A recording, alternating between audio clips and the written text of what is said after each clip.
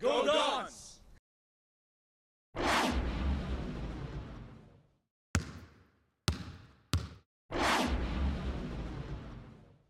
Effort's been good. You know, we've had really 3 practices. We went on Thursday for 2 hours. Effort's been really good. I thought Saturday it dropped a little bit, third day, 3 days in a row. But our effort, our unselfishness,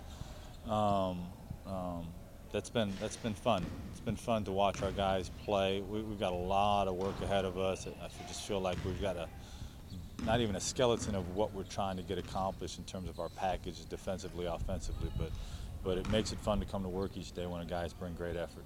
Take care of the frickin' ball. Take care of the ball. Take care of the ball.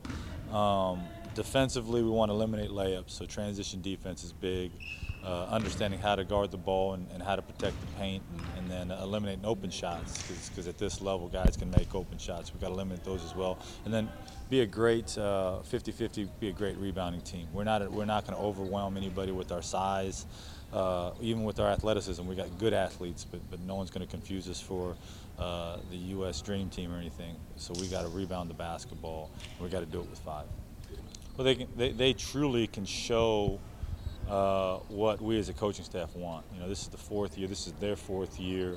But even Paris and Mikey, they can show things that we want to see on the floor. Angelo's great, at that. Rashad's really good at that as well. So we've got some guys now. Cody Dooling, even though he's a second-year player, they can show what it's supposed to look like, what we expect as a staff.